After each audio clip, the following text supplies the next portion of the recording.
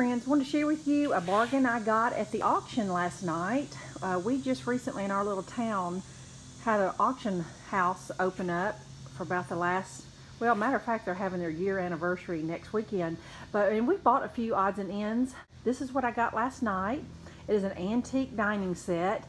I've given my daughter the one that my mother had left her, and so I have had an empty dining room for the last few months, and I wanted to find something inexpensive, but just something that would last me, 4 or 5 years till we get ready to downsize. And so I found the perfect project piece. I paid $150 for the table and the 4 chairs. I wish it had 6, but the 4 will work fine because I really wanted to put something on each end of the table different anyway. I love the look when you have 2 end chairs that look different. But anyway, wanted to show you the before shot. So this is the table. It appears to be in really good shape. It comes with 2 leaves, and it came with all the pads that went on it. We're not going to use this very often. It's mainly just a space filler for the dining room. But I love the look of the legs. You can tell the legs need a little bit of TLC. But I can see that it has metal tips on ends of it. I'm gonna pan around here. We're in the garage and we're slowly getting the stuff out of the truck. It came with 4 chairs. I love the detail on them. It's kind of a cherry, kind of real pretty wood. I love this centerpiece that's in the middle of the back. And of course, this fabric is fixing to go. That's why I'm taking them into the dining room now. Okay, I got the chairs inside now, and what I'm gonna do is take the seats off of them. If you've never recovered dining room chairs, it is super simple. It is normally like 4 screws and a piece of wood, some cushion, and your new fabric. That's all it is. It's super easy. Let me just pan up here and show you. This is something that I bought at the auction. This was our first trip to the auction. I got this Bombay chest. Love this thing. I've been wanting one of these forever. It's just in one wall of my dining room, and I got it for like $125. That was just a total score. And I was able to replace my china cabinet with this. Here's Maddie. I think she wants to get up on there. When I get all the chairs taken apart, I'll show you the pieces. Okay, it is the next day, and my husband is downstairs, and he has taken some mineral spirits and some Old English scratch cover, and he is just wiping down the furniture really well. We're not going to recover this furniture right now because we're not sure if we're going to keep it, and it's really just to keep it, just to put something in the dining room.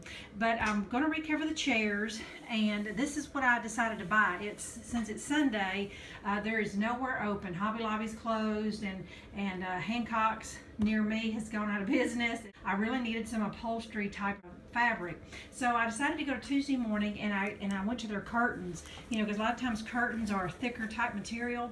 Found these on the clearance for $20 with 20% off. So I got it for probably about $17. 2 of these panels, and this will match my curtains. It is classic and subtle enough where it will go, and so we're just trying to make it look better than what it is. I'm going to take these curtains and I'm going to cut 4 24 by 24 pieces of fabric so we can staple it onto the seats.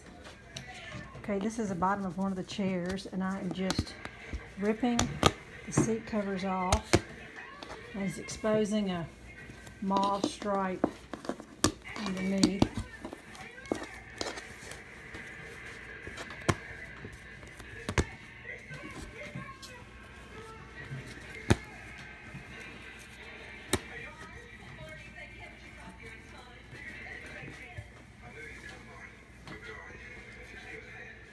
Okay, now that I've got that original fabric off, this is what was under it, a pretty nasty looking burgundy stripe.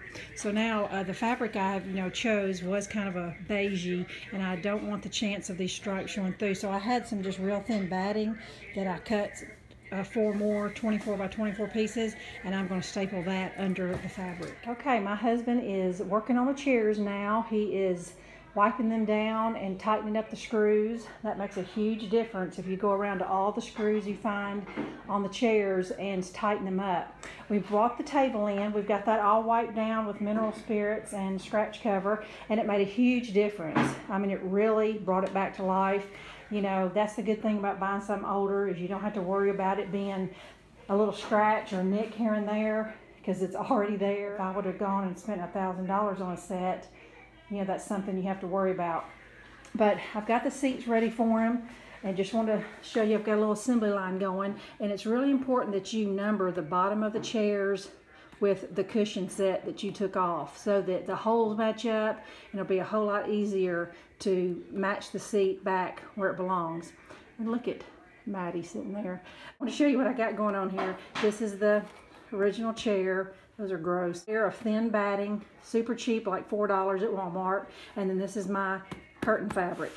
And the good thing about using this curtain fabric is I got all this fabric for less than 20 bucks, and now I've still got enough fabric to do at least 2 more chairs, or if one of these chairs gets stained up. Show you when we get ready to do the stapling. Okay, I want to show you that I laid my seat down, and then I just went a row of staples at the top and a row of staples at the bottom, one on each side, and now I'm going to cut some of the excess off so I won't have so much when I get ready to fit it around the corner.